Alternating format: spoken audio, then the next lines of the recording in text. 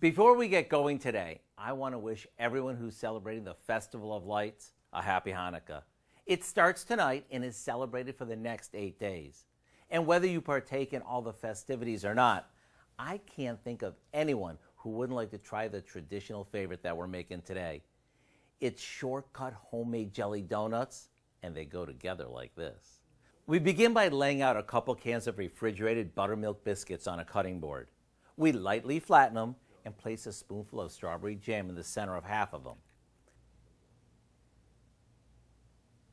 We top the ones with the jam with another biscuit and pinch the edges together. Now we deep fry these a few at a time until they puff up and both sides are golden brown.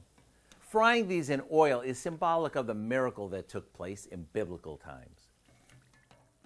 We finish them off with some powdered sugar and they're ready to enjoy. Let me tell you, there's nothing better than hot donuts brimming with a fruity filling. To get the recipe for our homemade jelly donuts, all you need to do is head over to our website. They might be a bit messy to eat, but that makes them even more fun. I'm Howard with Kelly in the Mr. Food Test Kitchen, where today we found a miraculously tasty way for you to say, ooh, it's so good. Oh, yeah.